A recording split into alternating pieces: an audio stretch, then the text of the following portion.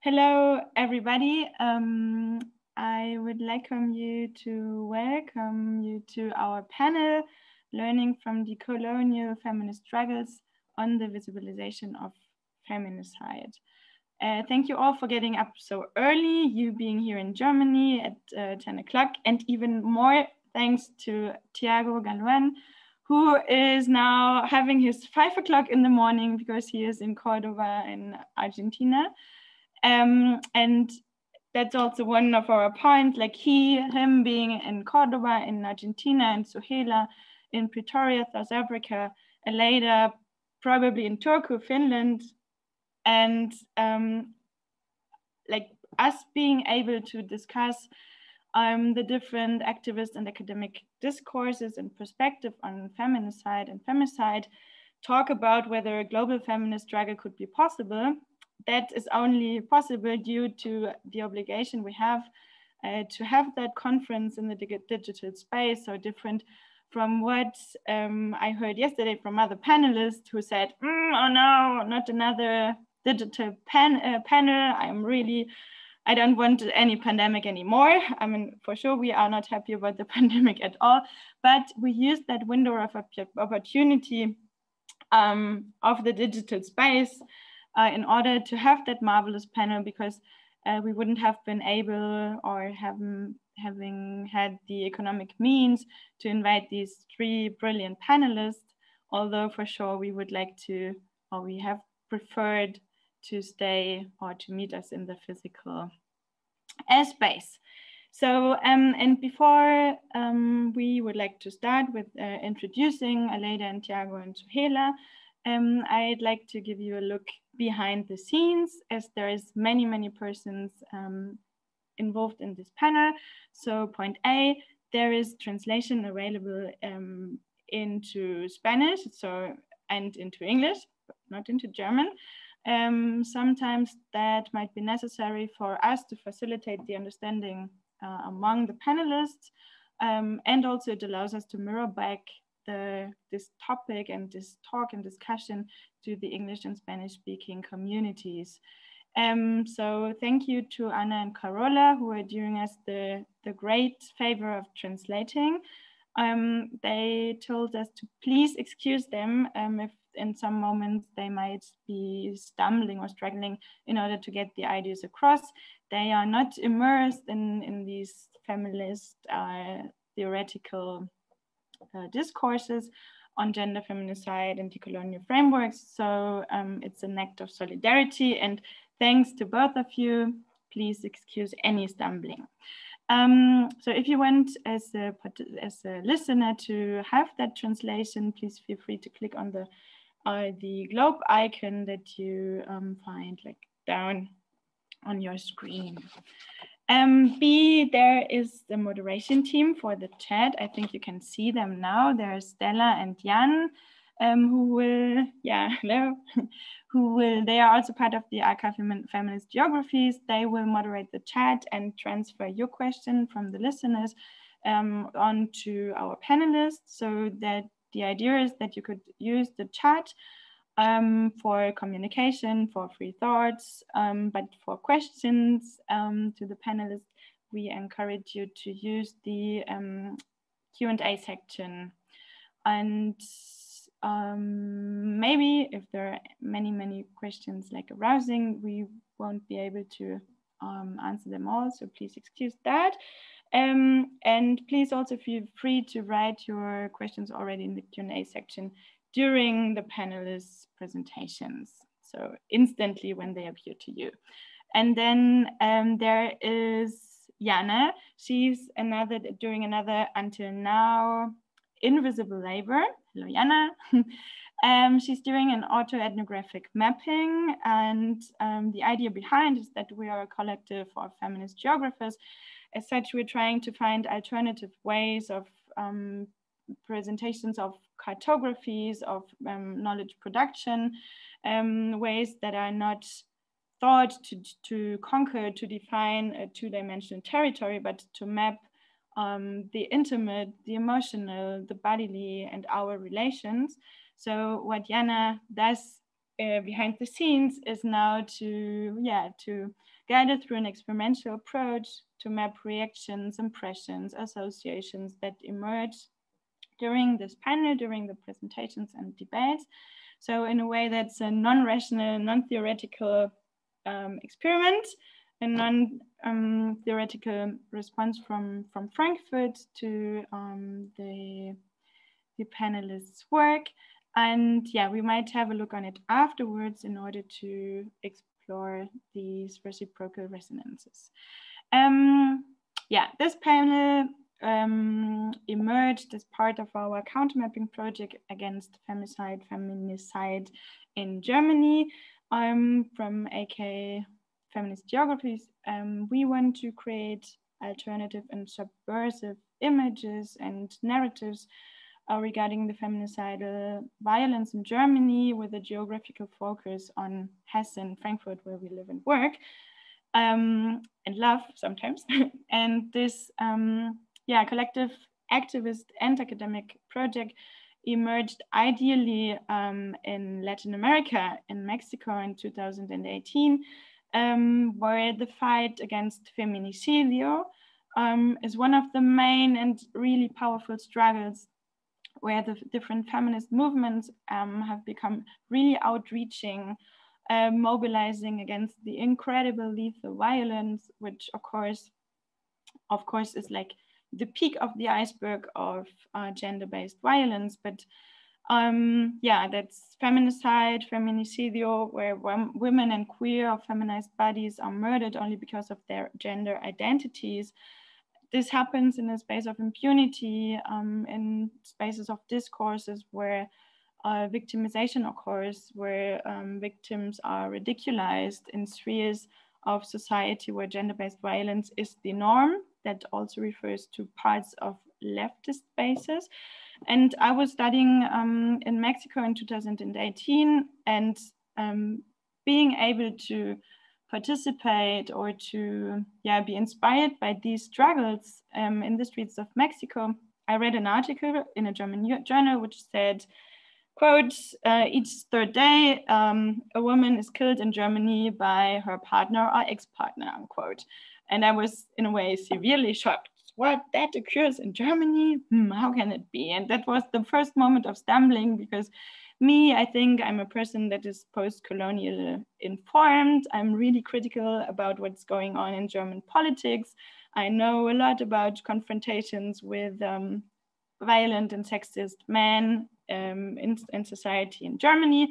And I was astonished. So that's already like one of the points of where this project is like in between. So coming back from Mexico, all my awesome compañeras from the working group in Frankfurt also were enraged and astonished, and we decided to start that project together, working also with Keine Mehr and Geo Brujas from Mexico. And we felt in a way that we were surfing on that feminist tidal wave, La Marea Verde, the green wave that from Argentina, from Latin America, washed over to Europe. And we felt that we were kind of surfing, riding on it, what felt really, really great. I would like to tell you like lots about our great project and stuff, but today it's really important that we have been discussing a lot within the AK Feminist Geographies how we can connect to these feminist struggles instead of surfing on the wave, connect to their claims and gains that they have fought really hard for. And where we are stuck now is how we can learn from different decolonial feminisms and integrate primary arguments and claims in our struggle here, but without annexing them. Actually, we see that decolonial is more and more becoming a buzzword used by Eurocentric groups and institutions, also here in Germany. So it feels once more that a kind of occupation of discourse is going on, a depoliticization, a whitewashing of putting it in gender mainstream discourses. So in this context, we would like to think of counter arguments against these tendencies. And that's what we would discuss with the three of you. and beg every one of you to give us a short input in order to figure out first different contexts and forms of the fight against femicide, feminicide, transfeminicide, and so on. Maybe with a reference of what decolonial feminism means to you from your geographical epistemological situatedness, and end with a short impulse whether, what kind of relations could emerge for transnational feminism, feminist fight, or also critique on whether white feminism could be decolonial at all. So let me present you, and thank you very much for coming, for joining us today. Aleida Pinelo is a Mexican doctorate candidate at the Faculty of Law of the University of Turku.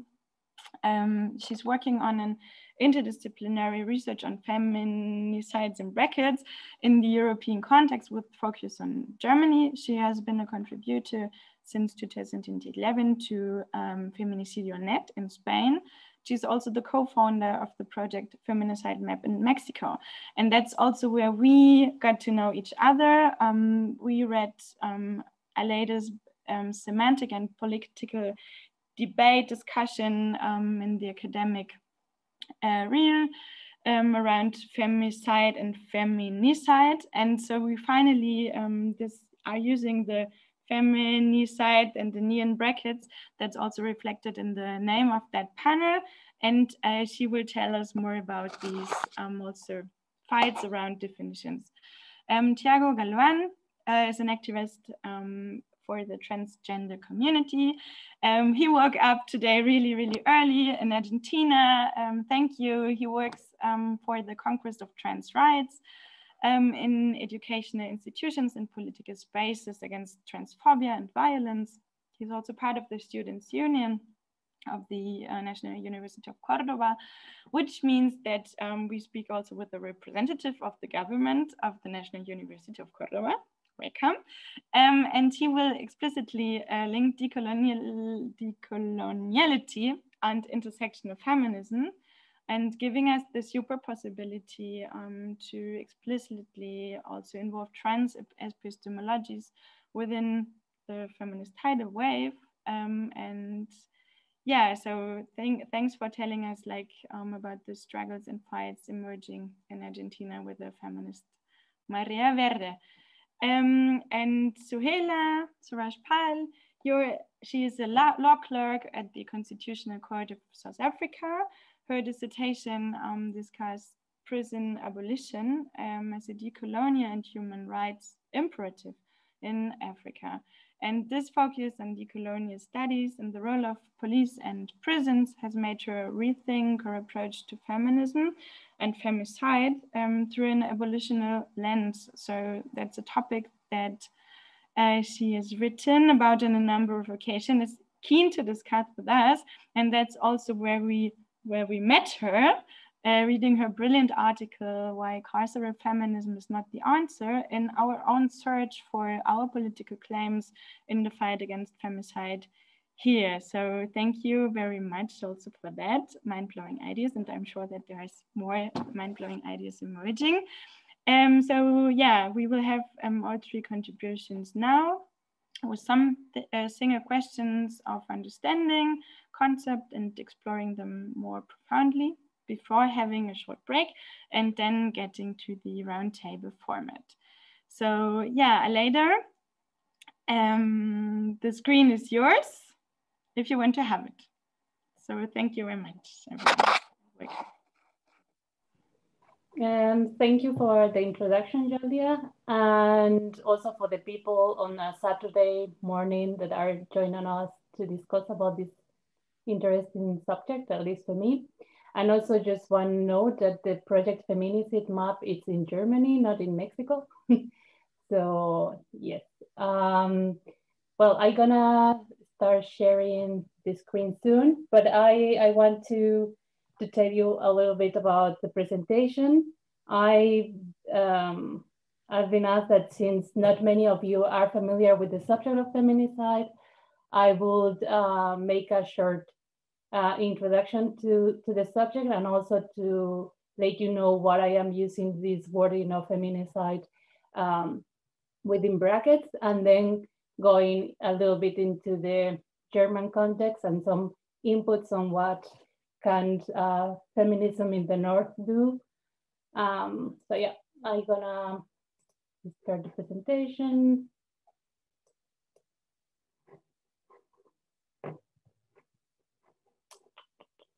How do you, okay. So you see the presentation, right? Mm-hmm. Yeah, just, can you put it on full screen? Yeah, perfect. Thank you. Now, okay, well, as you can see here, I am using these brackets. First of all, oh, no, I cannot move it. Yes. Oops, no. Oops. Okay, so I'm gonna try to address these questions here. First of all, I would like you to think yourself and answer, or try to answer these questions to yourself, like what is feminicide, if this term was created in the Global South, if it's a phenomenon that only occurs in the Global South, and what do you think feminicide stands for, and if femicide and feminicide are the same. And let's see if by the end of the presentation, you are still thinking the same. So first of all, I want to be clear that the concept of femicide was elaborated first by Diana Russell, because she also complained that sometimes feminists are saying that it was a term created in the Americas, which is not totally true. And then also some people think that feminicide was created in the Americas. So it's kind of a weird movement, but basically she is the one that elaborated this concept in a sociological term. And in her first use, she didn't make a definition, but she said that it meant to be, or to mean, the hate killing perpetrated by men against females.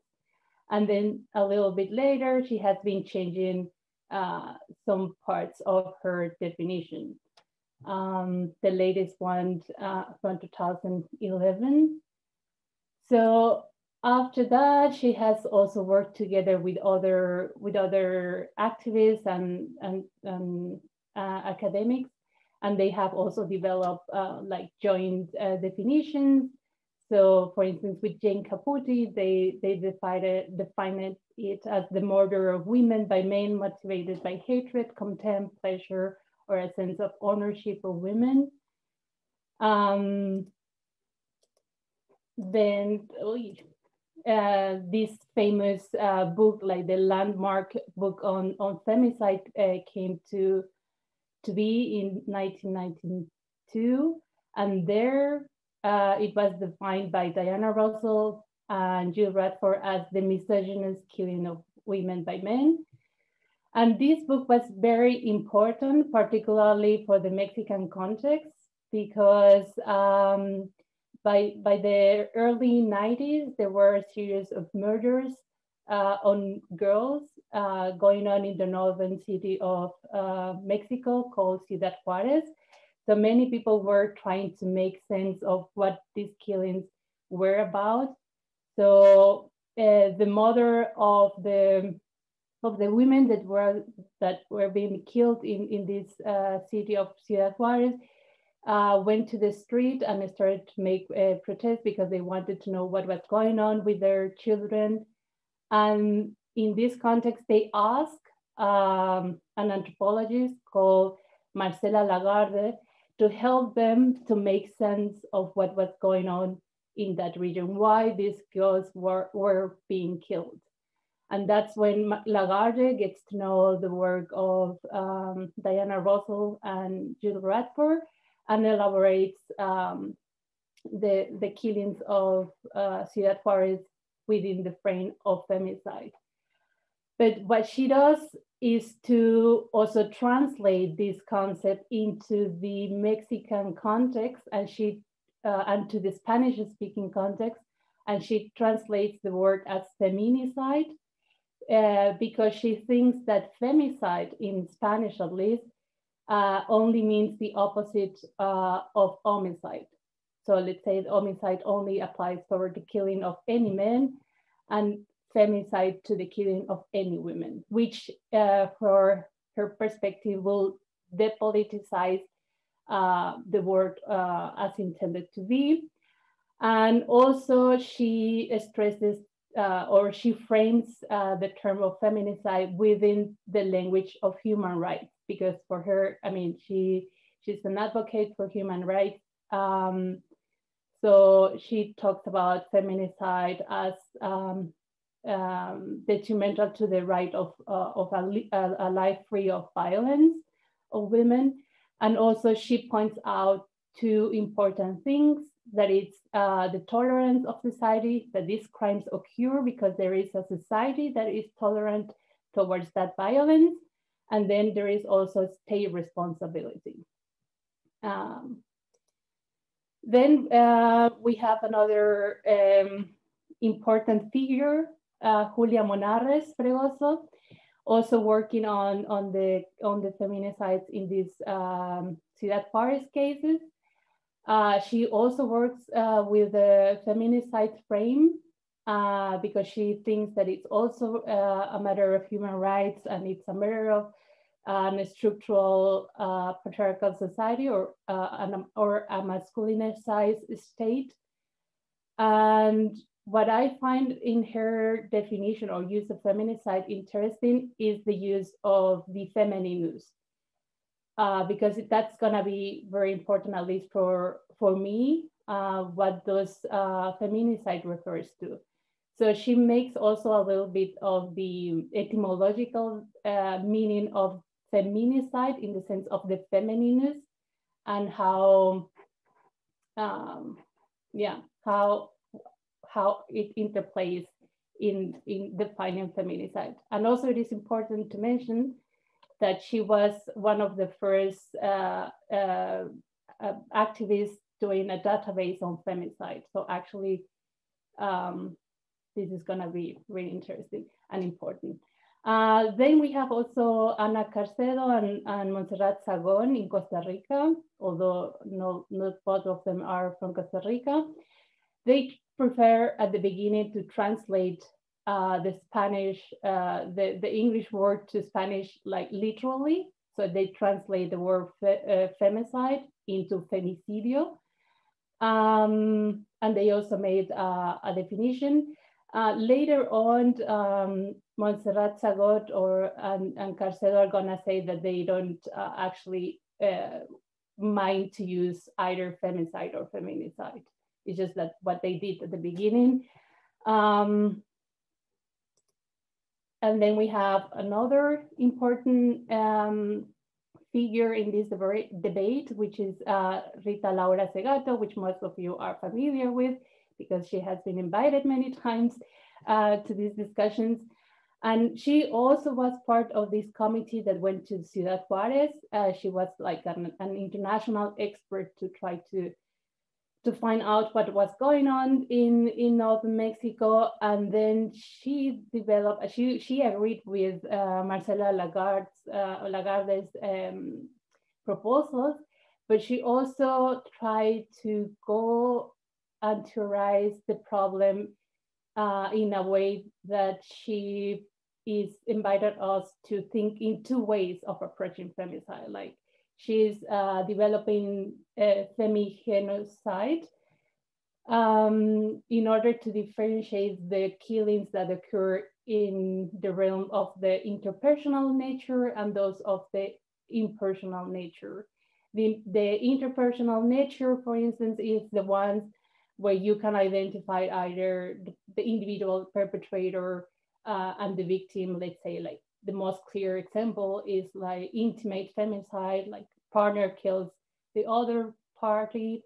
But the impersonal nature is the kind, I would say, we were facing in Northern Mexico, in which we didn't know, I mean, the individual women was not the objective of the killing, because there was like well, the easiest example is serial killers, maybe, that you cannot really identify one particular characteristic of a single perpetrator or victim.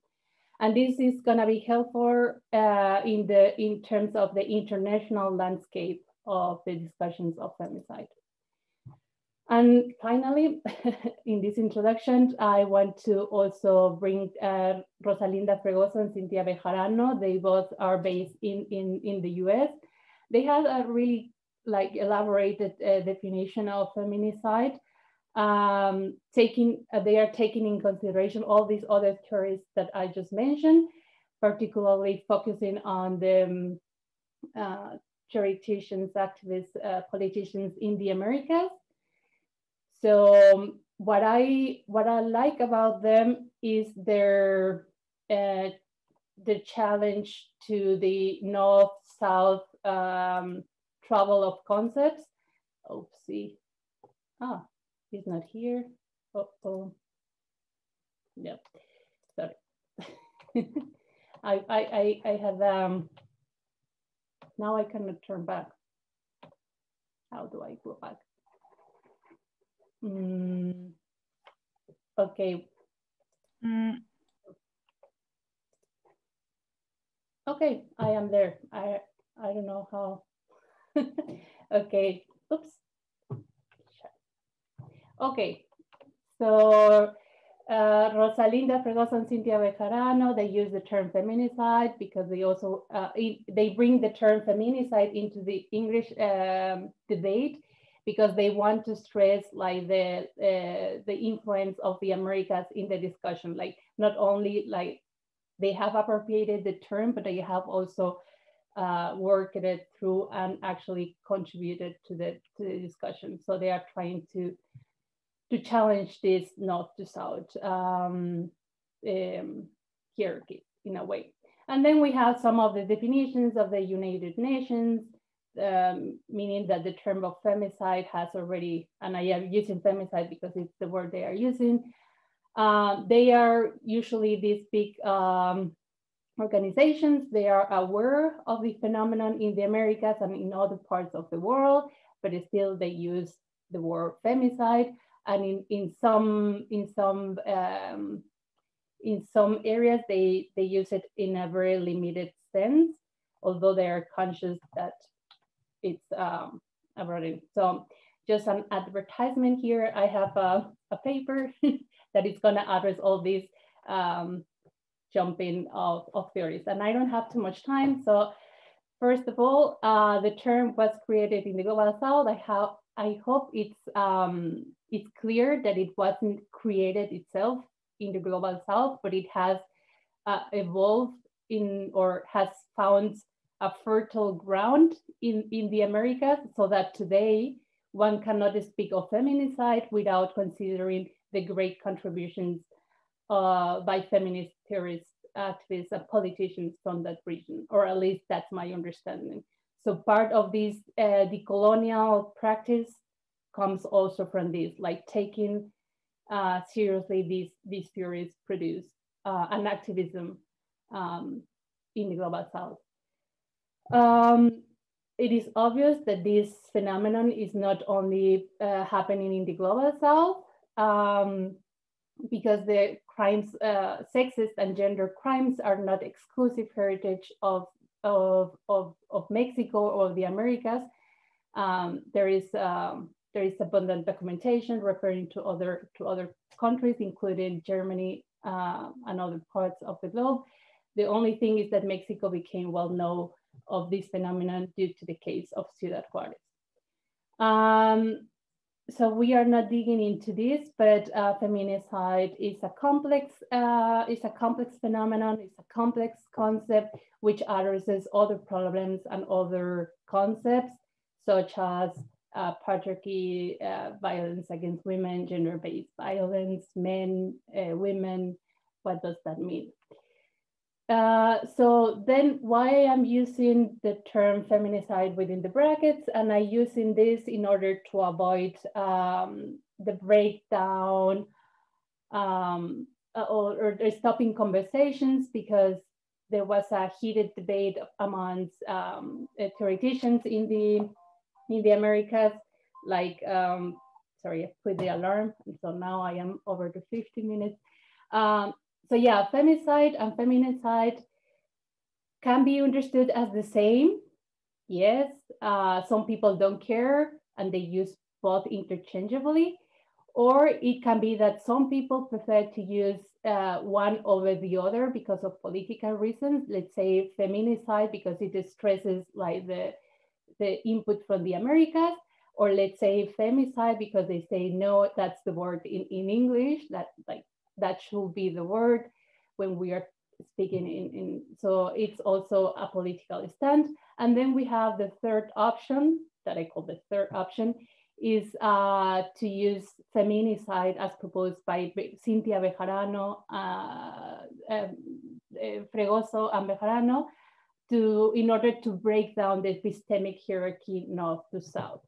So what I do in all this is, like, in order to avoid these fights, I use feminicide in brackets, and when I speak, I say feminicide because yeah, there is no other way, and because I prefer to use feminicide because also the theoretical implications of it, but in writing I use that. So because I want, above all, enable discussions and conversations. So I didn't get to go to the part of Germany, so maybe we can just discuss that in the final part. And here are some, yeah, I think it's 15 minutes is too little to discuss all these subjects. And sorry, I don't get to get there. Maybe in the Q&A question. What if we give you 3 minutes more, and because you already have built it up and prepared it so well, so okay, so 3 minutes. I'm sorry for the other panelists because I am taking some time. So first of all, I would say that it is needed the practice of active listening. So that's what we can learn from also activism in Global South. And meaning active listening is a hard thing to do, even though it sounds like easy, like really. And then also, as I mentioned, think and recognize the works or scholars from the Global South. And when I say think with, is to really engage with the productions of the others, and not only just like, okay, I want to look fancy and then I'm gonna quote this and that, but no, to really engage. And it's valid to criticize also, but like really think together and think with the others. And then also try to challenge these global structures, not only in academia, but also in activism. And it goes from the level of individuality to the level of communities in general. And also what I heard discussing in the last times is also not to romanticize the Global South, because that is so detrimental to the activism that many people are doing, because it's again paternalizing in a way the other, right? And what important thing that maybe the other panelists are gonna go deeper in this is to expose the structures and networks that enable feminicide to happen in your own territory and abroad. Because the Global North, in a way, is also responsible in the way that has to be to respond to acts of colonialism in other parts of the world that is still going on. Of course, it's not the same colonialism as many centuries ago, or well, in some regions centuries ago, but it's still a colonial attitude. So, and also make visible the power relations in the discourse on feminicide in Europe and particularly in Germany. So also work in your own local territories and also see how these power relations are being built and challenge or not challenge. Because I think it's important, and I mentioned that in many years ago, feminicide can be also in a way lost from its feminist input if we are not strong enough or smart enough, because there are some movements that are also approaching of this fight and not making it feminist in court. So, and also this idea of co-learning, that means like these knowledge and agendas have to emerge from the meeting of togetherness. I don't know how to say that, like, and also remember always to work with complexity.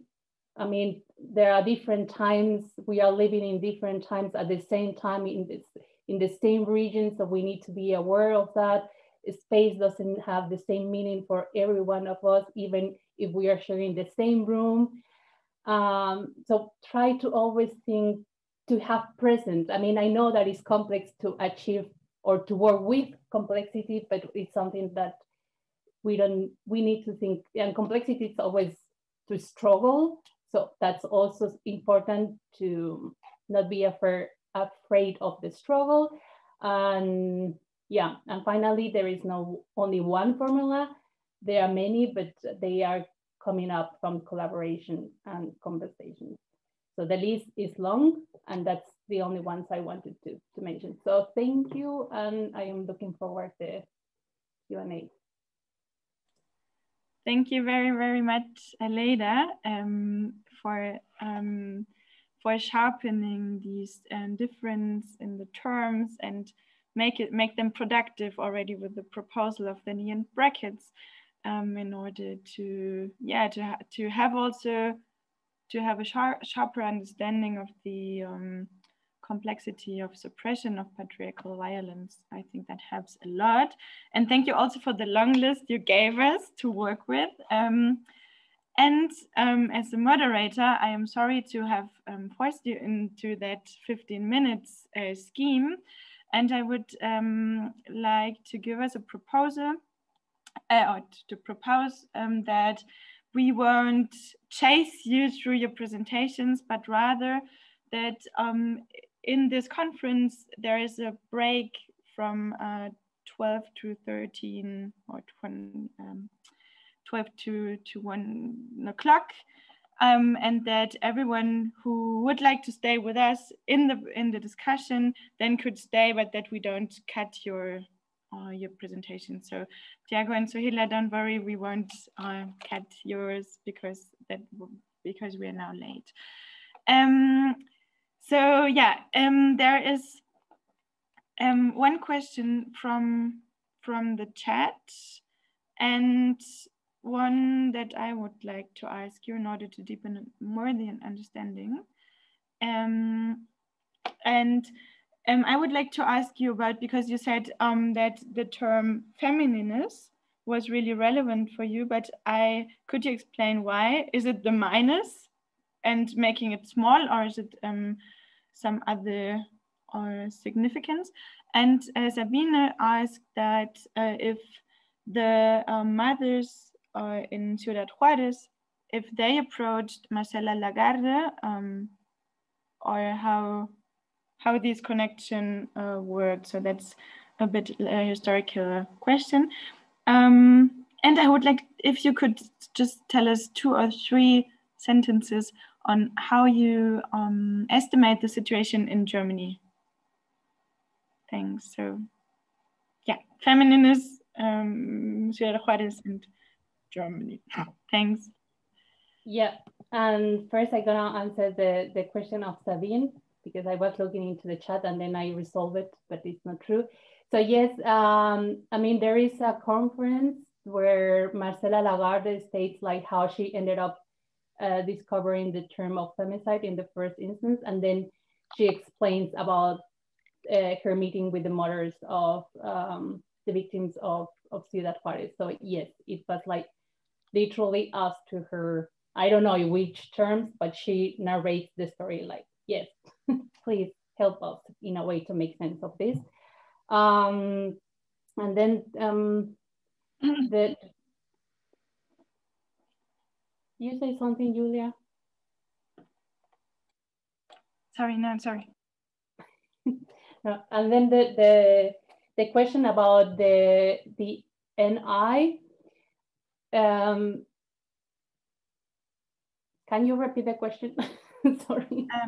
I wanted. Sorry. I wanted to know more about the feminines because you said that it's so important. Yeah, and the German situation. Okay, yeah, about the feminines then. Okay, so the feminines is not necessarily, I mean, yes, feminicide or the feminine, when you do the etymological analysis of the word, you come to the idea of the feminineness, which is an attribute to something. I mean, in terms of gender, actually the grammatical gender of something.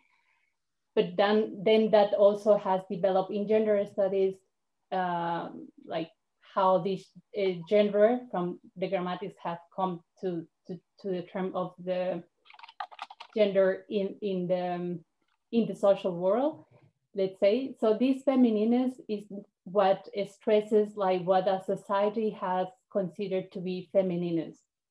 So there is not only one perception of what is the feminineness, but it's like how it is constructed. So the feminineness can be attached to the sex or not.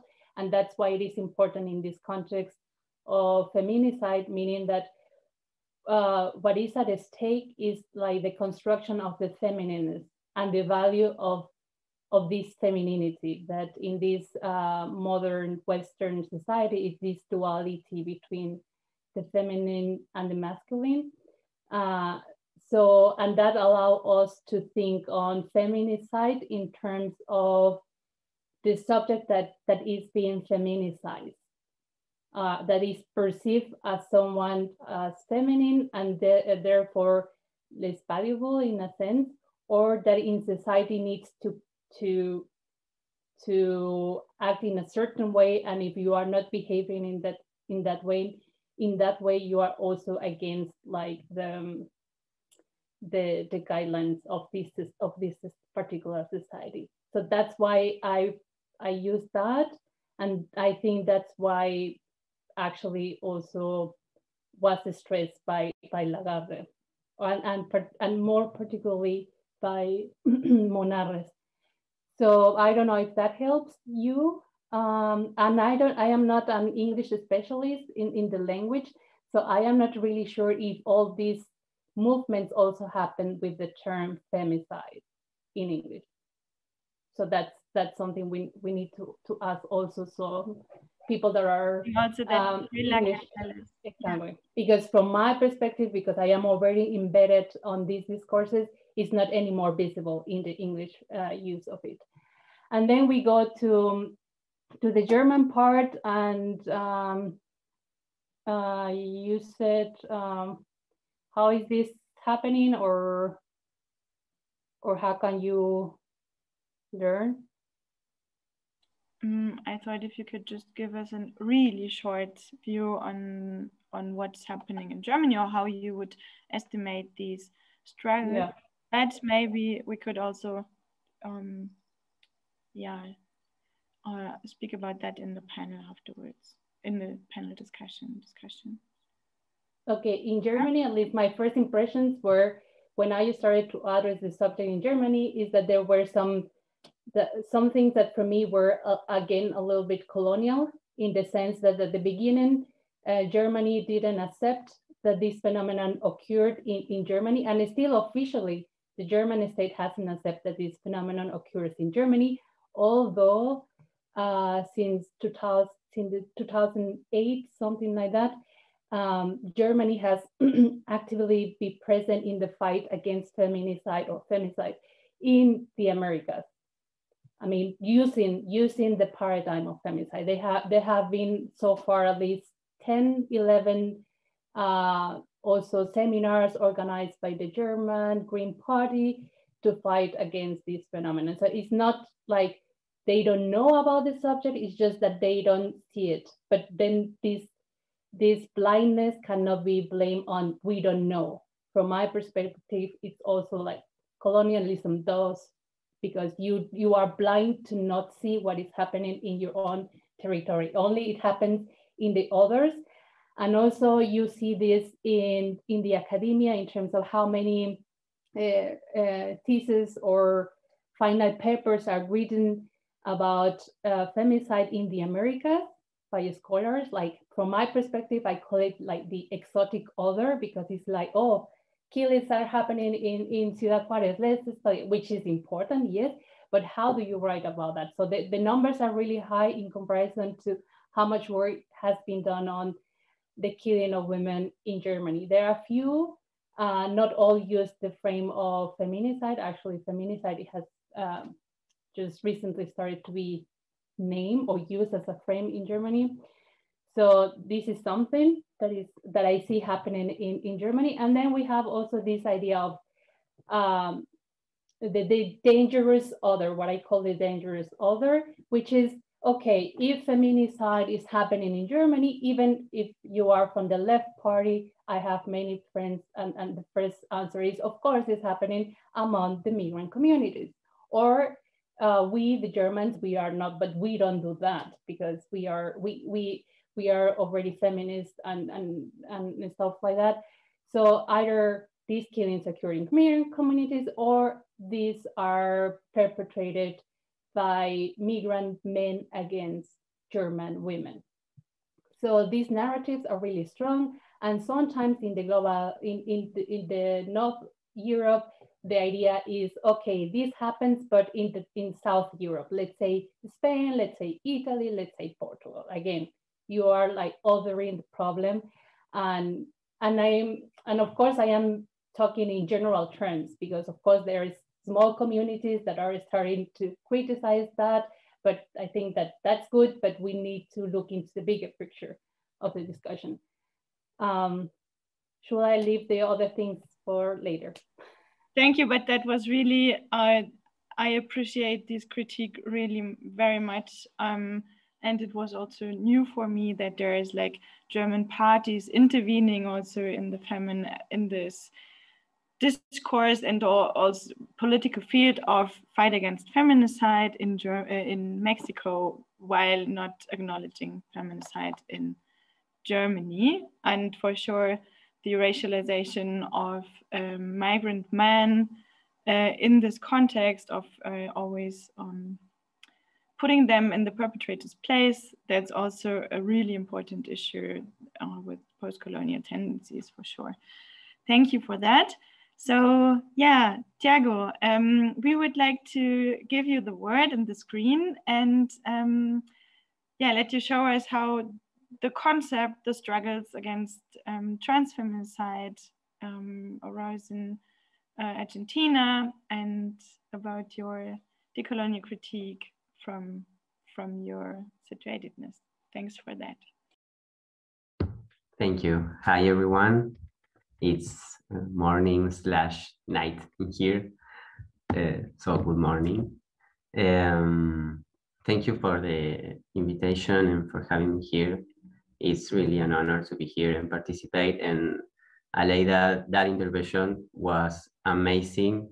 I will give you my time for you to continue, because really was amazing. Thank you for that. Well, like Julia says, I will talk about the visibilization of transvesticides, travesticidios, and transfemicides as categories of gender-based violence that should be in transnational feminist fights agendas. Sorry, I didn't make a visual presentation. Recently, with another two trans investigators, Kimi Ramos and Sebastián Socaiki, we did a project of revision, diagnosis, and monitoring of the impact of public politics and effects of the pandemic in transgender, transvestite, and non-binary population in my country, Argentina, in the Center of Legal and Social Studies. During this project, we interviewed a lot of trans activists and some cisgender activists to take knowledge about living conditions and most urgent and serious problems for trans, transvestite, and non-binary people in the last year. Our conclusion after the interviews and the investigation is that the most serious problem for our community is gender-based violence, because we understand the gender-based violence as an structural problematic that comes in several ways, like discrimination, exclusion, rejection, ridiculization, precarization, and psychological and physical violence, among other expressions of violence. Just in order to clarify some terminology, the gender category travesti, transvestite in Argentina for us is a political category that we choose to identify with because of what it means to us for our history.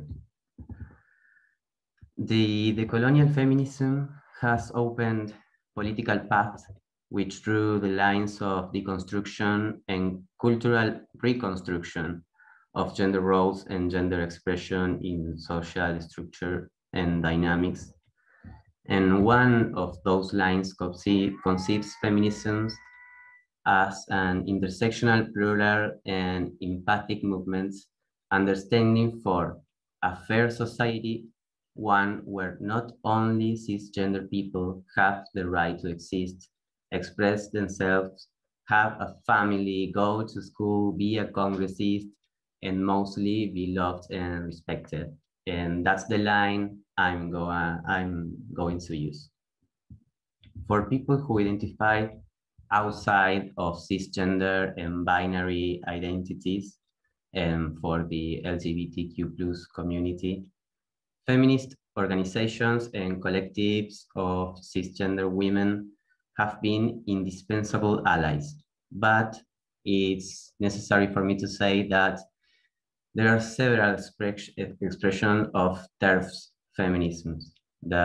It means trans exclusionary radical feminism and biologist feminisms. That's why today I'm going to emphasize the importance of the concepts travesticidio y transfemicidio, transvesticide and transfemicide, besides the concepts of femicide or feminicide. The concept of femicide is this extreme and final expression of gender-based violence that reflects the power and impunity of the patriarchal system. But it's a figure that represents one of the gender-based violence last final expressions, because that concept indicates that an operation of structural violence is being perpetrated by a man to a woman. And I say it like that because in most cases, society conceives only one expression of masculinity and femininity, and those are the cisgender ones. That puts gender-based violence in a biological framework of discussion, or in other words, normativity tells you that you only could be masculine or feminine if the sex you were assigned to at birth is the one you also identify with as your gender in daily life. And there are many feminisms and cultures that reject everything outside that. There are several expressions of gender, among them masculinity, femininity, and non-binary trans and transvestite identities. And that's why I would like to talk about the figures of transvesticide, transfemicide in the framework of the green wave and the rise and boom of feminist movements in Argentina. I'm sorry, my English is not very good, but I promise you I'm doing my best.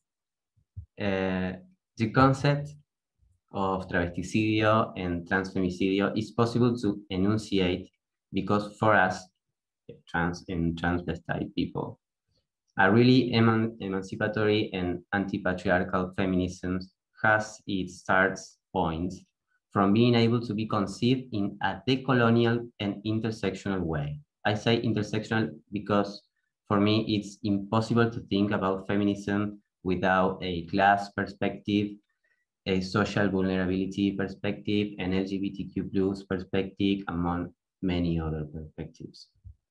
The decolonial and intersectional feminism is capable of fighting for a society that values and registers the rights and the lives of racialized people, trans people, native communities, sexual workers, physical and neurodiverse people, just for naming some of them. Here in Argentina, the political participation and the organization of people in the streets is very strong. Activism is a fundamental part of our social dynamics and our social construction. Although there are many types of feminisms and not all support the same causes like the abolitionist and regulationist movements, sometimes those differences are put aside in order to fight for common causes like the voluntary interruption of pregnancy rights, which started the Green Wave, among other causes, such as Ni Una Menos movement, which also started the Green Wave, demanding justice for femicides here in Argentina. In our culture, that social participation is essential for the legislation and implementation of public politics that recognize our human rights and improve our quality of life. Some examples of that are the law of equal marriage, which we approved in 2010, the gender identity law, which is one of a kind law in the world and provide us the right to use our chosen names and gender in our official documentation and recognize us a right for the medical coverage of our hormonal treatments and surgeries for free, among many other important and fundamental things. And this law was approved in 2012. The recently approved voluntary termination of pregnancy law and the Micaela law of gender training for public employees and institutions that was approved in 2018 after the terrible femicide of a 21-year-old activist who was brutally raped and murdered in 2017. She was part of an organization and she was part of the movement Ni Una Menos. The case was viral and really shocking, and the demand for justice led to several political actions that we carry out to achieve this law, which is very, very important for us. The conquest of rights in my country are the results of our history of collective and plural activism and political militancy that took the life of a lot of people who dedicated their time and, in a lot of cases, their lives to fight for a better world, like Loana Berkins, Diana Zacayán, Maite Amaya, Micaela Garcia, and many, many others. Currently, here in Argentina, we have a Ministry of Women, Gender, and Diversity as a result of decades of struggling and fighting for the recognition of our rights. But also currently, although we have politics directed to attend problems like gender-based violence, those politics are made by cisgender people and also for cisgender people. We have a phone line which receives complaints and denounces and cases of gender-based violence. But in our investigation, we realized that of about 40,000 calls, just 26 are from trans people. Just 26 out of 40,000. And that number do not reflect that trans people don't suffer violence. Those numbers reflect two things. One is that trans folks are afraid to call. And that is because the people who respond to those calls discard the cases for not being cases of gender-based violence and then hang up the phone. Why is that? Because in most of feminist conception, the gender is based in the biology. In other words, in the genitals. For most Argentinians, and I dare to say everywhere citizens, a trans woman or a trans man can't denounce gender-based violence. The feminist movements in Argentina has reached a strong and massive mobilization that supports several causes all over the country. And although most of the causes are cisgender causes, in the last years, the trans and non-binary agenda has reached visibility. And in these days, the trans and non-binary community is a political actor that the state, the government, the Congress, and social organizations recognize, and in some cases here. That's why we could do our investigation in the first place, but it's not enough. What we have to say, among other things, is that the gender-based violence affects us too, is not inflicted to cisgender women only, and it's equally dangerous and lethal because it takes our lives too, and our lives matter as much as cisgender lives. The category of travesticidio and transfemicidio is the final expression of a violence chain that trans and transvestite people are submitted to by a binary system which excludes any gender expression besides cisgender women and men. And I think it's time for the self-called decolonial and intersectional feminisms to incorporate it into their agenda, just like we all do with the femicide causes in the several struggles we fought in order to get justice. We need to be on the agenda because our lives are at stake. And I would like to say to those who identify with the trans exclusionary radical feminisms that we are not gender traitors or dangerous for the society. You are dangerous for us. And we are right here, and we demand justice for all the women, transgender, transvestite, non-binary, and gender dissident people who we took away from us by our common enemy, the patriarchy, and by a hate crime that is structural. So I think that is all. I'm sorry if I use more time. And I apologize for my English, really. It's really early and I'm really bad with this language, sorry. Thank you very much, Thiago. I feel really touched and moved by your contribution. No worries for your English, it's better than mine. And I also took that task of moderating the panel. And thank you also for stating that for sure you are here and queer trans people are part of at least our society, or let's fight for having a society where there's part for where every life matters.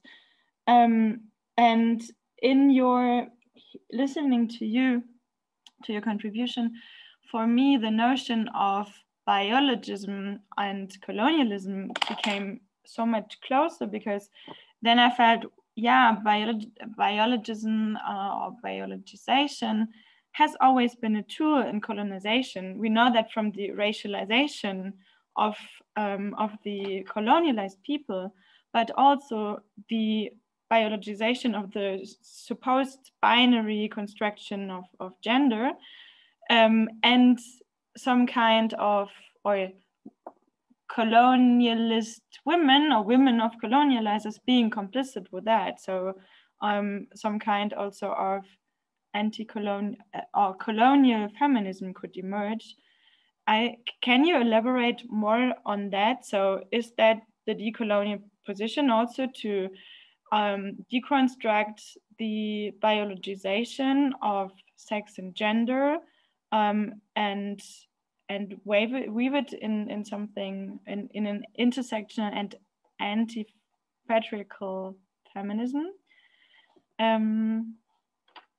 I think that's it for now.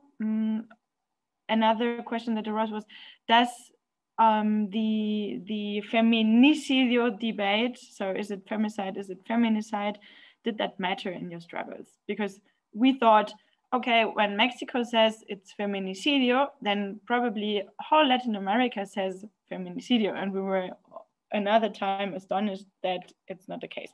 So yeah, maybe the deconstruction of biologization in the decolonial perspective. And a small remark on the knee, please. I have a question. Can I answer in Spanish? Yes. For sure you can.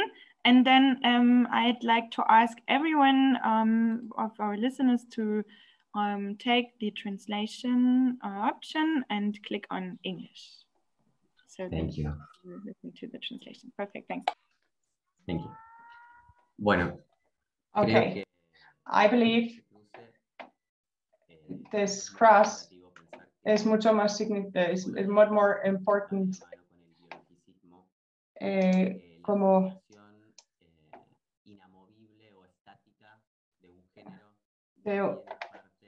lo siento, I'm sorry.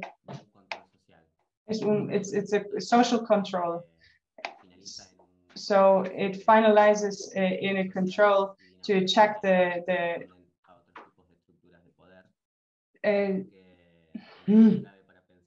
so for me, it's a clear point that you have to think about coloniality and the violence against. You have to think it like a social construction, something really dynamic. It can change constantly. So you have to adapt all the time. In this sense, I believe that the construction of gender are passed in a way intersectional, down to many sectionalities and perspectives, purpose of class, the social life, the bodies. So there's a lot of types that are, and so how we construct. So for me, therefore, it's very important to understand the concepts of transfemicidio, the structural violence against the feminine.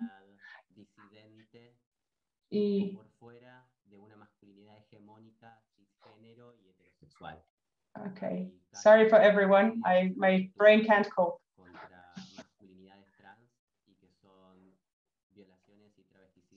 There are violations. There are violations to correct the gender. So there's violations that want to happen to kind of correct the orientation of the person, for example, or how they identify themselves. So in regard of the term feminicidio, or femicidio, in Argentina, for example, we are using more femicidio because they're crimes that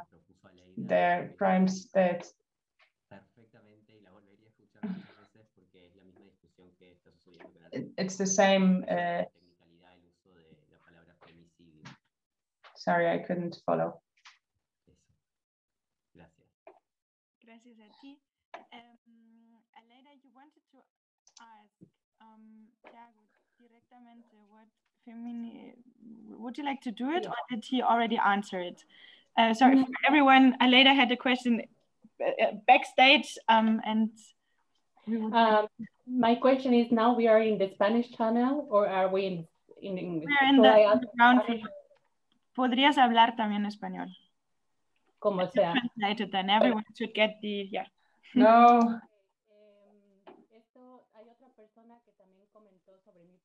There's another person who commented on my question. So two people in one. So my question for you, Thiago, is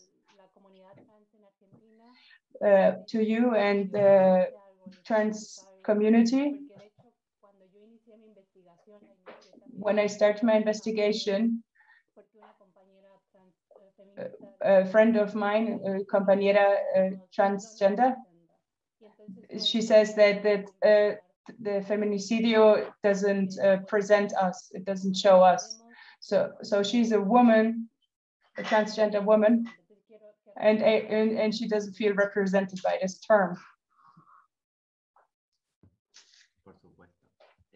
So Thiago says, here in Argentina, there's a particularity, very big. So many trans women, they don't see themselves as women. They see themselves as transvestites.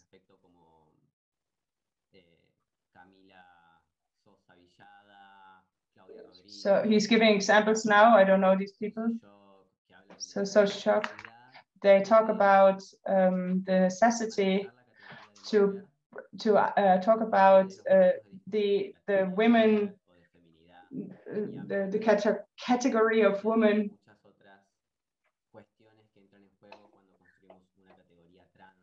And it's necessary to have a trans category. So the binary gender. So I believe when we want to talk about feminicides, it's possible that some of the feministas feel trans feminists feel seen, but the theories don't necessarily give the value that feminicidio that happens to a transgender person doesn't show itself. So not even thinking about the media. So they're kind of murders, they're completely invisible. Therefore, it's an operation to visibilize it, to make it more visible and give it some importance. And yeah, especially in Argentina, we're going to that direction. Porque here we want to just refer to ourselves as the transvestite. It's a lot more complex. Okay, we switch to English again. Sorry for the issues for the translators. Sorry, Anna. Thank you, Thiago, for these explications. I would like to give the word finally to Sohela. Change the continent, change also the perspective, and give you the floor.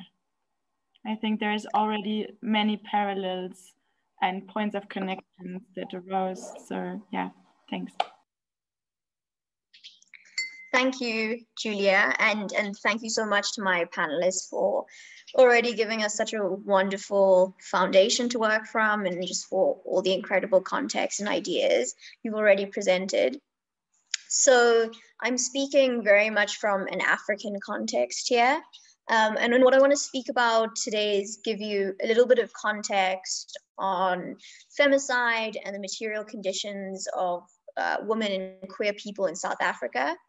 Then explore a little bit what a decolonial approach to femicide could look like. And then just sort of conclude by thinking about what the way forward for all of us could be in building a transnational and a decolonial response to femicide. So to start off, in terms of the context of femicide in South Africa, South Africa is a really interesting test case because on the one hand, we have very progressive law and policy, largely as a result of our history of apartheid and the discrimination that it engendered. And so in crafting a new democratic constitutional order, a very extensive effort was put into moving away from that discrimination. And so we have employment equity systems that prioritize women.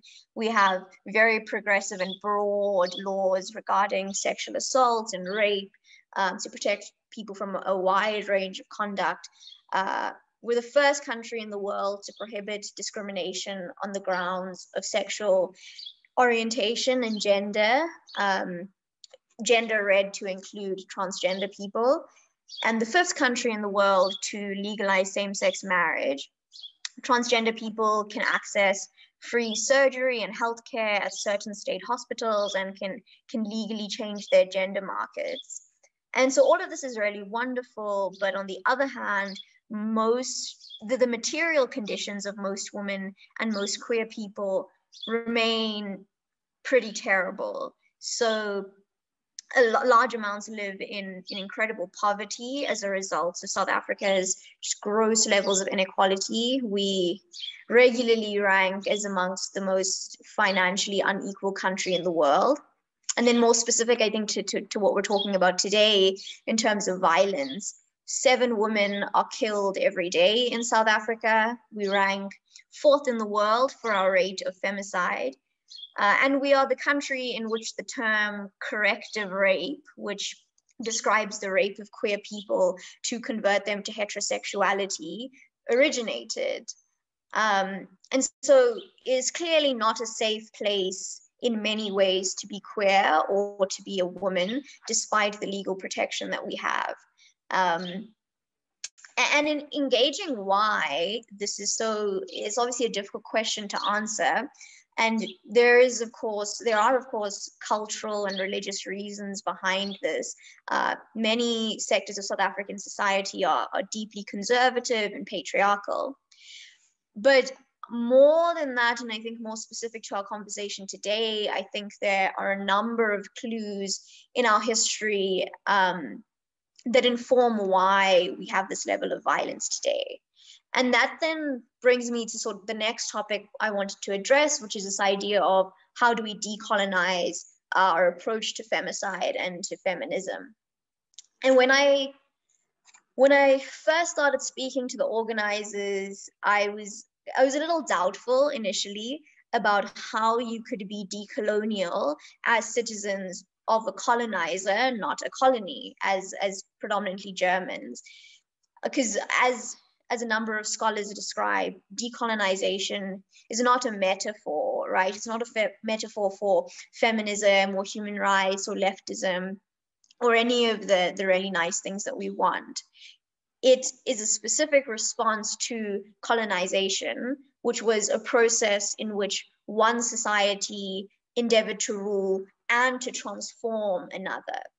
And so decolonization must include the physical process of overcoming colonial rule through things like independence struggles and the rejection of imperialism and neocolonialism, but also of a more epistemological decolonization. So rejecting that imposed transformation of society, rejecting the fact that indigenous ways of life and ways of knowledge and ways of law and justice have been imposed or have been undermined rather. So if that's what decolonization is, then how do you as former colonizers participate in this process of decentering the global north and recentering indigenous people, Africa, the global south?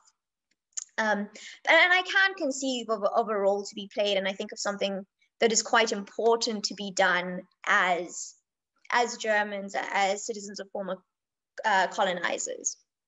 So I can draw a direct line from the Dutch and English colonization of South Africa, as well as apartheid, to the deaths of women in South Africa, not just during those processes, but now, currently.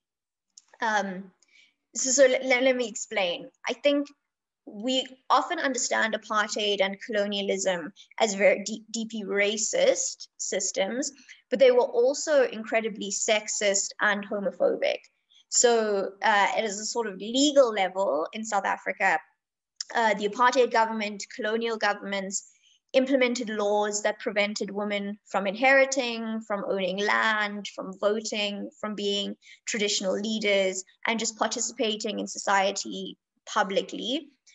They also criminalized same-sex relations, And the apartheid government in particular was a world leader in conversion therapy, using techniques that we now as a country recognize as torture. So these practices and these laws often didn't exist before colonists and the apartheid government brought them into being. And so I think in that way we can say that apartheid and colonialism in South Africa institutionalized patriarchy, institutionalized cis heteropatriarchy. But I think on top of that, they also created the conditions in which violence flourishes. So just more history.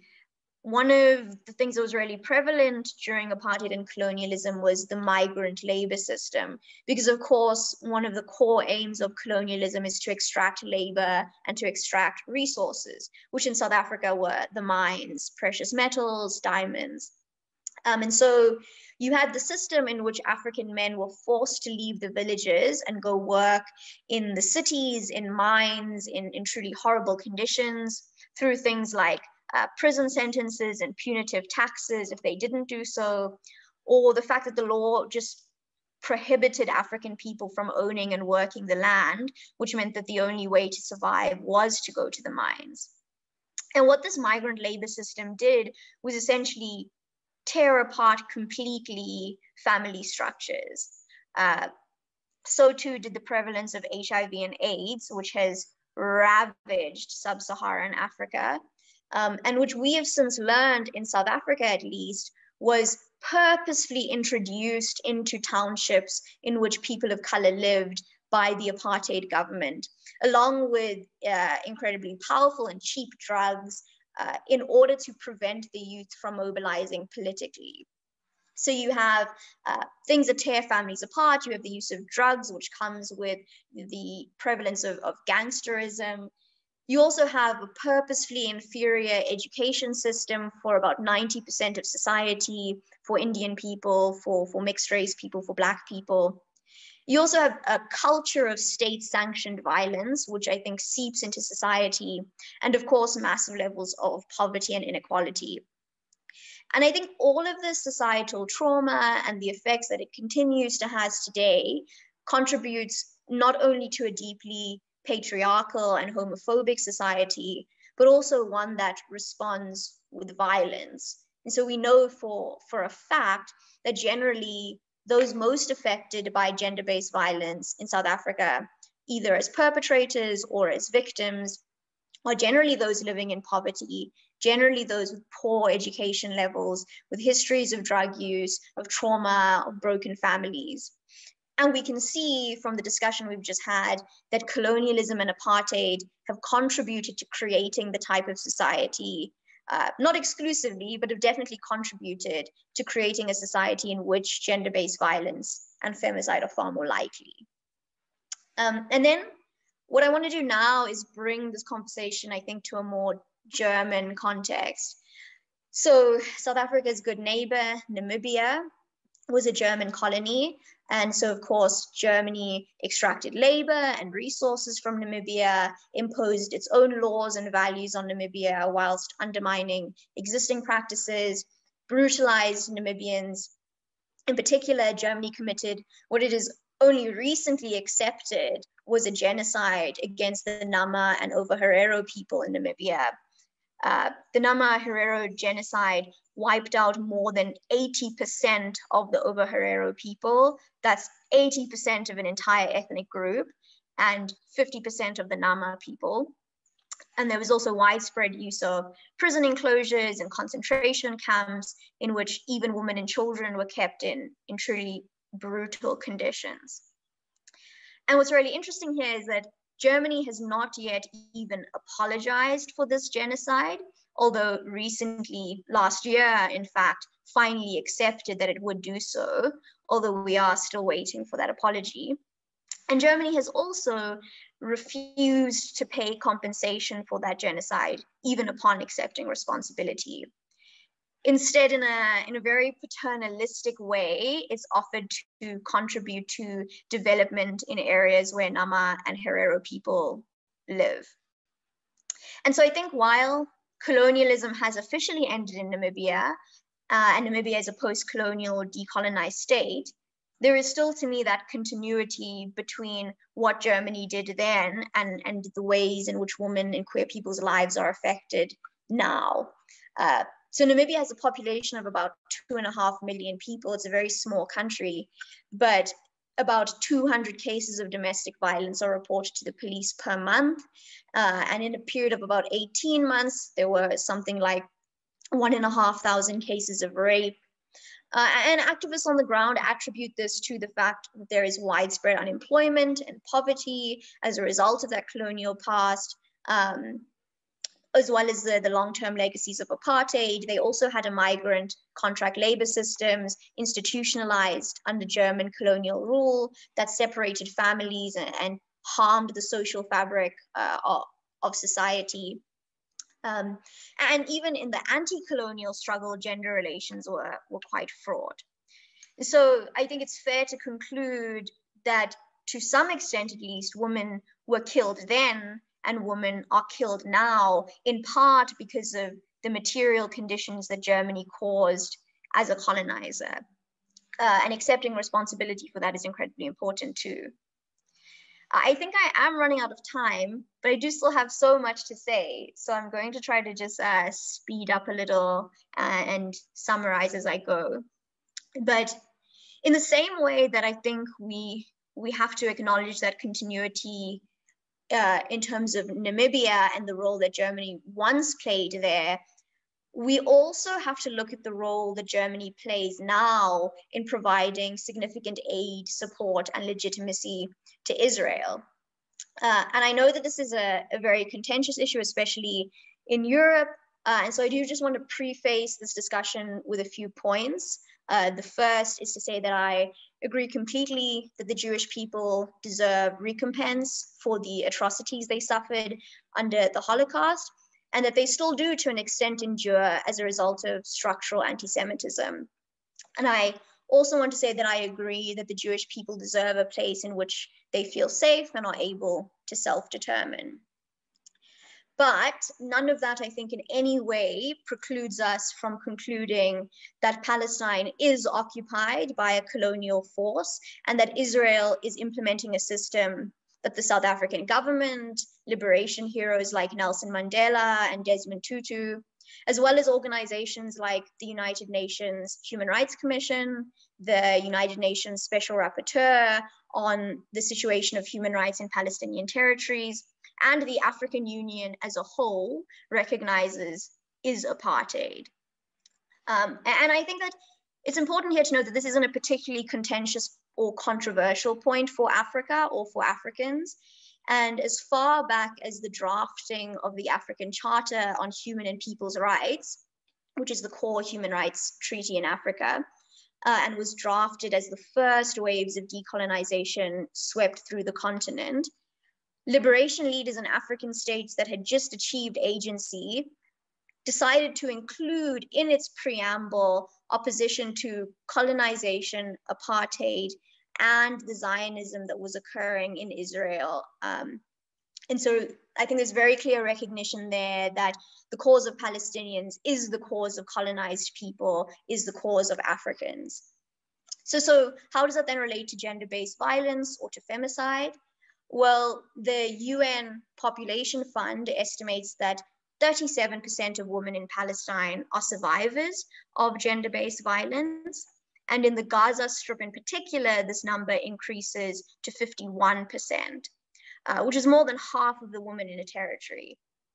The UN Special Rapporteur on Violence Against Women in 2005 identified two causes for these high levels. The first just being traditional patriarchal norms, and the second being occupation and its consequences, because occupation has exacerbated gender inequality, it has normalized violence, it has caused a long economic depression, and men who are now frustrated, unable to fulfill their expected role in a patriarchal society as providers and as protectors. But also legal reform is obviously stunted, as is activism and support services under conditions of occupation and war. And of course, Palestinian women are regularly detained, beaten, tortured, and killed by Israeli security forces. And so to me, what this means then is when you map feminicide or femicide in Germany, a decolonial perspective for colonizers means you can't just look at Germany's numbers. You need to look also at Namibia and the other places you colonized and consider how your actions there led to women dying then and now. And you also need to look at Palestine and ask how many Palestinian women are dying or are displaced because of Germany's actions. Which I think gives us a good starting point then to consider a transnational and decolonized response to femicide. So the project of decolonization and recentering the global South, I think, requires us to understand that firstly, it's not just the global North who has something to teach the global South, which unfortunately is how it happens so often. A Western NGO comes to the South and teaches us how to be better, how to take care of ourselves better. I think that we must reject that lens, and we must understand that in many ways, mass movements in the global South are far more effective than they are in the North. And also that progress has been made in the South that has not necessarily been made elsewhere. Just like a small example of this is that I read very recently that New Zealand was the first country to grant maternity leave to people who miscarry. It was all over newspaper headlines, all over Twitter. And then a few days later, I learned that this wasn't true at all, and that a range of countries had already done so, often with far more favorable terms than New Zealand, India, South Africa, and the Philippines being just a few. And those countries just so happen to be mostly populated by brown people. And so we definitely see a problem of progress being painted as a inherently Western, Northern thing. So what can you learn from the global South in terms of opposing femicide? In South Africa in particular, I think where we've been successful has been in taking advantage of our culture of mass protest. So we have pretty much yearly massive protests of thousands of people protesting gender-based violence and femicide and forwarding certain demands to the state. We've also had really impressive solidarity between trade unions, which are very powerful here. The majority of our workforce is unionized, and poor people's movements, as well as student movements. And all of them have come around to supporting feminist causes. A few years back, we disrupted a meeting of the World Economic Forum, have also disrupted Parliament on a number of times to protest gender-based violence. And as a result of these sort of steps, we've had femicide declared a national emergency and have had an extensive policy adopted to combat gender-based violence and femicide, which in terms of a policy position includes protecting queer people and trans people. And we've also had really, really nice budgetary allocations made to help support this fight against femicide. As well as socioeconomic solutions, things like increased funding for shelters and improved employment opportunities for women. And something that I'm very proud of is the prevalence of restorative justice, which prioritizes reconciliation and restitution above punishment and prison time. Restorative justice has been popular here because it is linked very heavily to traditional African customary law, which in South Africa is one of our formally recognized sources of law. In Namibia, last year, they launched Shut It All Down protests, which aim to just bring various parts of public life to a complete halt until steps were taken to remedy the gender-based violence problem there. And so this was essentially sort of a strike, stay home type movement, and enjoyed significant success. Their demands have been accepted by the state and they're in the process of some degree of implementation, although we'll see how comprehensively that happens. But they've demanded a lot, like focusing on shelters, increased budgetary allocations, better government responses to poverty and healthcare, and scrapping the sodomy law to protect queer people and trans people. So I think it's important then to learn from the policies and work being done by activists, scholars, and even governments in the Global South. Although, as Aleida mentioned, Global South activism is not perfect and should not be uncritically romanticized. One of my greatest concerns as a police and prison abolitionist is how prevalent carceral feminism is in our movements, which is the view that prisons and policing are the best way to protect women and queer people. And so we often see, as part of these protests, demands will center around more focus by the police on capturing perpetrators, longer prison times. At some point, we even had a call for the return of the death penalty, which has been illegal here almost since we achieved democracy. Fortunately, it was not successful. And I would love to talk more about abolitionism, but I don't think I have the time, and maybe we can address it in questions. But the other big solution that I think we must criticize, that is prevalent in large parts of the Global South, is a focus on international intervention and aid. You know, NGOs from the Global North needing to come in and fund us and help us. And I mean, it's important to note, this isn't like always imposed against the will of the people. Very often our movements welcome those in the Global South. But of course, we know that these can be criticized very heavily, that aid is often conditional, it serves neo-colonial and imperialist aims. We know, for example, that the USA once justified its intervention in the Middle East as necessary to protect women's rights. And so we can see feminism being weaponized to serve imperialist aims in that way.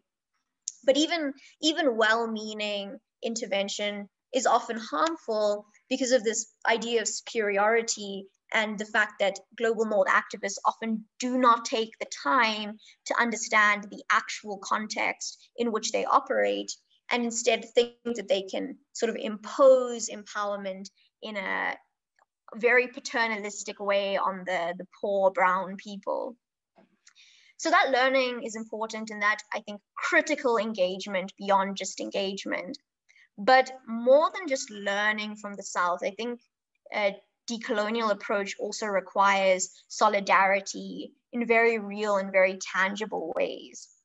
So, like we discussed earlier, it means being aware of colonists' role in harming women then and now, and opposing in your work and your activism not just misogyny, but also imperialism and neocolonialism. It requires asking of yourself, I think, are you as Germans doing enough to pressure the government to apologize for the genocide that it committed in Namibia and to compensate Namibia?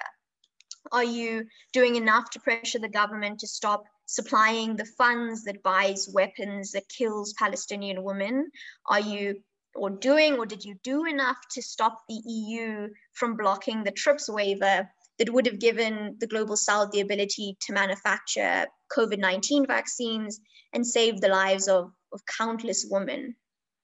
And unfortunately, I think if the answer to any of those questions is no, then it begs a really important question about which women's lives you think are worth saving. And so I think I'm going to wrap up there, but as an ending note to this presentation, I do want to say that we want solidarity, not guilt. Guilt does nothing for us as colonized people, but I think that solidarity has the very real ability to change the world and to change the relationships we currently engage in. And yeah, that's it for me.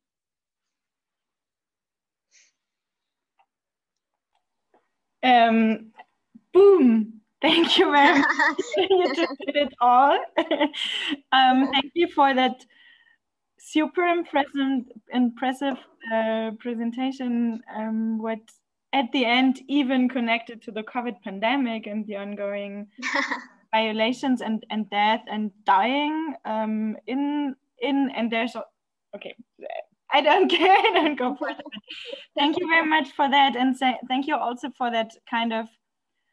In a way, it wasn't a fist in the face, but a really obvious proposal to say, okay, if you want to reclaim, to have a decolonial framework, or to be solidary with decolonial approaches, then and how are you connecting the work you're doing in Germany to the gender-based violence and femicidal and transfemicidal violence in the former colonies? And that was, I couldn't have thought about that, although it is so obvious. So thank you very much for that. That's a point we would like to focus more afterwards. And I don't want to ask you any individual questions because there are none in the chat. And for me, everything was so clear, so crystal clear, that I don't have many questions, but nothing like, could you explain me more, because I didn't understand it. But as a moderator, I would, because before we had said that we wanted to make a short break in between, and I would like to the panelists to turn on their videos and make suggestions if you need the break, because before we had said we want a break. Now we are running a bit out of time, and maybe we had also the possibility to relax a bit.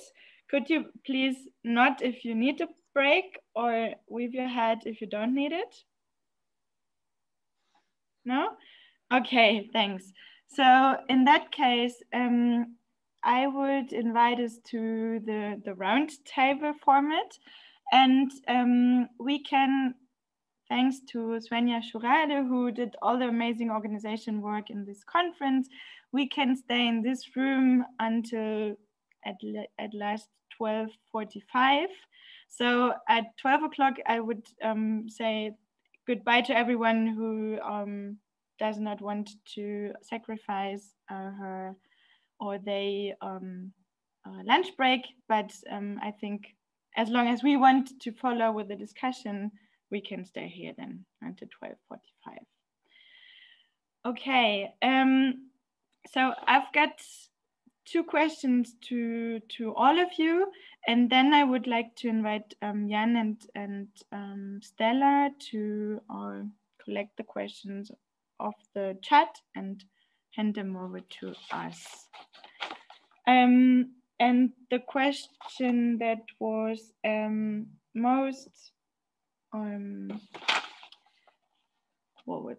just most palpable was that the intersectional, or the obligation to have an intersectional view in a transnational feminist struggle, if it wants to be an anti-patriarchal struggle, has been marked by every one of you. And Sohela, in your proposal to tell us, what are you doing to stop femicide in Namibia, for instance? What are your narratives about the two genocides that Germany committed, the genocide against the Herero and Nama also? How could we, from that intersectional lens, combine different or supposedly different struggles? Because one struggle seems to be in the narrative, the hegemonical, seems to be the feminist struggle, and the other, the anti-racist struggle. But I think that they can and they must, in some parts, be linked. And in your proposal, I see that really clearly. I could also imagine that in a concrete practice, that could mean not only to map transvesticide, transfemicide, femicide, but also racist killings, and think about how they are connected, for instance. So I would like to ask you, if you have such concrete proposals, what an intersectional perspective could mean for a practice, for all of us, for scholars here in Germany, in post-colonial states. So it's like what are the concrete proposals? Are there any, or what are theoretical proposals? Yeah, Sohela, you want to go first? You maybe just to start us off. It's a tricky question. Obviously, I don't know too much about the German context on the ground, but I think, I mean, the point of intersectionality is to say that some people, some women don't just experience violence or discrimination because they are women, but because they are Black women or immigrant women or queer women. And so I think, yeah, necessarily, we've discussed a little bit the idea of mapping violence so that it wouldn't just include people, because often when we talk about femicide, we talk about, you know, sort of like a hate crime against women, a woman being killed because she's a woman, or a trans person being killed because they are trans. Whereas we must then look also at women who are killed because they are Black women, or because they are immigrant women, or because they are women living in a colony. But how then to take that beyond, I suppose, an awareness into actual action is where I guess it becomes a little more complicated. And I think that the danger is to be like, perhaps you are responsible for some of the women dying in Namibia, but Namibia does not necessarily want you to impose aid onto them in order to alleviate that responsibility. And I think that's where this idea of solidarity, not guilt, comes into being. And so I think that the first step is to say, who are the activists on the ground in Namibia? And there are many of them, and they are often young people and students like many of you. And then to ask, how do we form solidarity? What does that look like to you? What do you need from us? Because it might be related to funding, or it might be related to a platform. And I am not a Namibian, and I can't give all of those answers. But I think forming those connections, which is what today is supposed to be about as well, is the only starting step you can take. Pretty clear, thanks. Thiago and Aleida, do you want to add anything? Yes, I can add something. I think that it's, at least from the people that elaborated or have elaborated the concepts of feminicide, we all are aware that we cannot work on feminicide without an intersectional lens, because as Sohela just mentioned, we are never just a woman, we are never just working class, so we are many things at the same time. So when I talk also about complexity, it's in terms of that. So for instance, in practical things, what will that mean in feminicide? For instance, when you are fighting against it, you just don't focus on one type of femicide, for instance, but you want to cover many types of feminicides. And also, like, when you talk about these types, you also emphasize like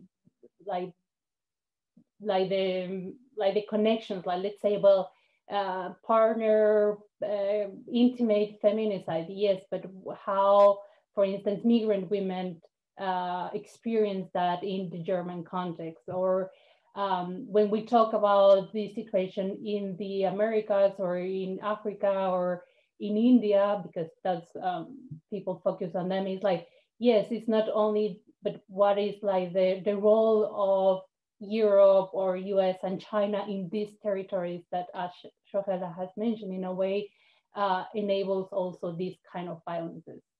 So I think there are many examples of how intersectionality, and particularly decolonial feminism, communitarian feminism, at least in the Americas, they're embodied, they are embedded in this intersectionality. So I think there is,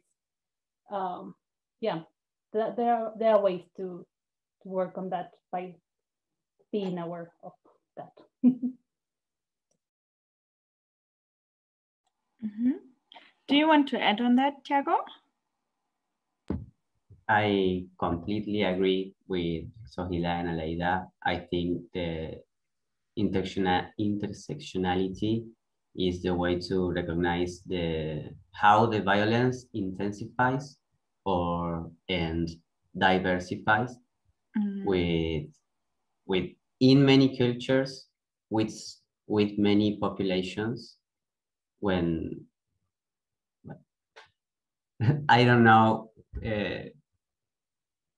I agree with Aleida and Sohela. I just wanted to clarify on that violence can diversify and intensify in subcultures. In Argentina, for example, intensifies a lot with migrant people. We have a lot of cases of trans femicides and feminicides who, when the violence is, I don't know the term for recrudecer, it's so much terrible and fatal when the people, the transgender woman or the transgender man is a migrant person from certain countries. That's a concrete case when intersectionality reveals as we recognize it. Thanks. Yeah, and can turn into other forms of lynching mobs against that racialization. And thank you for that complex answers. And I think it also answers like these immersed question that's kind of clinging on over our heads, like, can feminism be global? Can we have a collective identity? And I think, no, we can't. And maybe the dream of a global sisterhood, I mean, trans people would say, okay, anyway, it's a sisterhood with a C, that this dream is not the dream of everyone, of every trans feminist, intersectional feminist persons in their groups, because those histories of complicity of other feminist views cannot be erased. So just get rid of that dream and get down to the ground and think about what kind of platforms can there be, instead of dreaming us to be all equal, but to recognize us as equals, knowing that in the given conditions we aren't, so we are made separate. Julia, if I could add something really quickly here. Yeah. It was just something that occurred to me while listening to Aleida and Thiago speak, and speak especially about like the position occupied by migrant women or migrant trans people. And here I think is something really concrete, which is to say, an intersectional approach isn't just to say we understand that they experience femicide or trans femicide differently and that violence is often more intense, but also to say, how then must the policies we push for to protect these women and these trans people, how must they look different? So for example,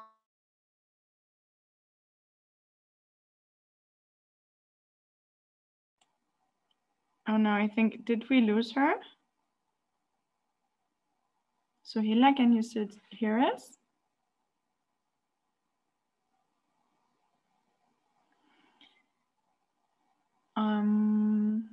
Okay, I hope that she will come back, and maybe we could meanwhile, because as I said, we promised to draw the author ethnographical map in the background, and Jana did that.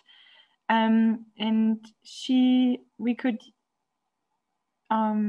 yeah, while waiting for Sohela, just give the floor to Jana and give you all, before the panel ends officially, also the possibility of have a look on that. Jana, are you there and are you prepared? And would you like also to comment on your map then? Hey, yes, one moment.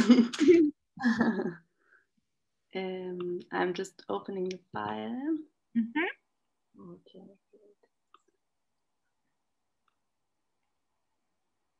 Yeah, this was very much input and very fast, and I can show you what happened here.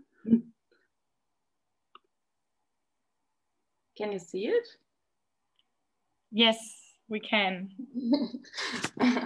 Wow, okay. Yeah, should I say something, or is it just the impression? I mean, yeah, it's not complete or something, and it's more grabbing some points I felt really touched by or something. Yeah. And also maybe the big questions like, how do we call a feminicide, or can we decolonize feminism from a colonist perspective? I found really, really interesting, and also the how-tos, be decolonial, intersectional, active listening, the how-to from Global North, from Aleida. I hope maybe I don't say so much to it. Thank you. And the SOS calls that Thiago told us about, 26 out of 40,000 being trans people or trans women. We can also give one last minute to everyone to have a look on it, to kind of travel through this map, which is really impressive, and then also say goodbye to everyone who want to leave us on the official time, and give us 2 minutes of a break, come back, and hope that Sohela will be there. And meanwhile, we have the possibility to have a look on the map and be a bit on ourselves. Okay, then I would like to invite you to come back. Thank you so much, Jana. It's so impressive, and I got lost a bit traveling through it. And I think we can also provide it to everyone who participated and listened to that panel if you send us your email, maybe via the chat. And I would like Thiago and Aleida and Sohela, it's so good to have you back. If there is something you want to add to this map, some association, some impulse, you're invited to do that. And then afterwards, I would invite Sohela to continue with her idea she was expressing while then being thrown out. I would like to, yes, but can I speak in Spanish? I think so. Yeah, I think so. Okay, thank you. Con respecto, me parece importante agregar algo que Sohela mencionó en su intervención sobre la situación de las cárceles. Sorry, I don't hear a translation. Okay. I was muted. I was muted. Anna was muted, so okay. Could you add again, please? Thank you. Sorry. So don't worry.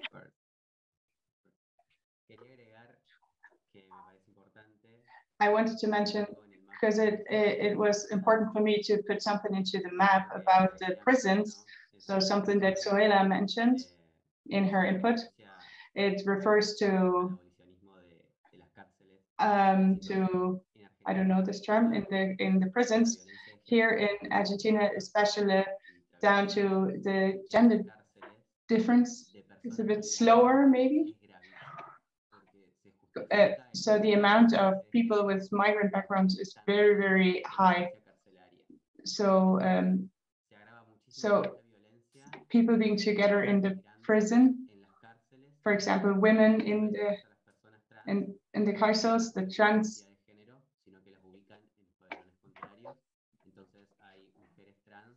So there's trans women who are constantly violated and assassinated for and so there's an organization in Argentina that 2 years ago close to Argentina, to Buenos Aires, that it's just becoming such a bigger thing when people have a migrant background. So on Bolivia and Paraguay, you really have to point that out, the situation with the feminicides in the prisons, especially here in Argentina. It happens just so much, it's such high numbers.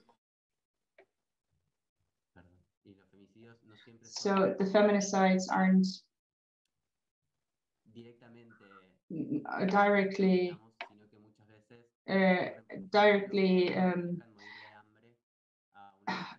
done. It's more like passively, that they leave them starve to death, or some other way they kill them.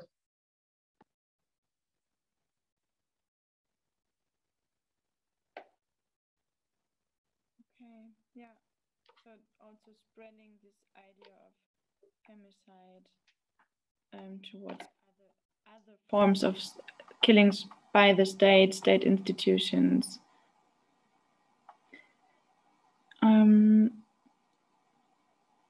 Any more ideas regarding the map? Regarding the map, okay. If there are none, no problem. I mean, we have enough to discuss. And also we were asked if we can share it afterwards in the panel. And for sure, Jana already said that if you want to have a look at it afterwards, you're very welcome. So I mean, I want to address 2 points, but it's not related to the map, but to what they have said. So I don't know when. I'm not a strict moderator, so maybe if you can keep it short, perfect, because that there is still space for the listeners' questions. I'd rather prefer to go to the listeners, and then if there is time, we discuss. I address the other questions. Yeah. Okay.